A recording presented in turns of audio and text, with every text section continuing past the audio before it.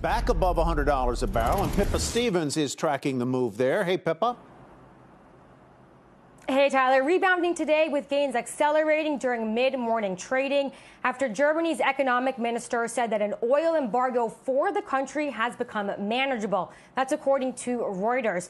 Now, those comments come as the EU mulls how to move away from Russian energy. Let's check on prices. WTI up 3% at 101.47. Brent crude at 104.75 for a gain of 2.4%. Nat gas pulling back, though, still up 2%, but earlier it did trade above $7.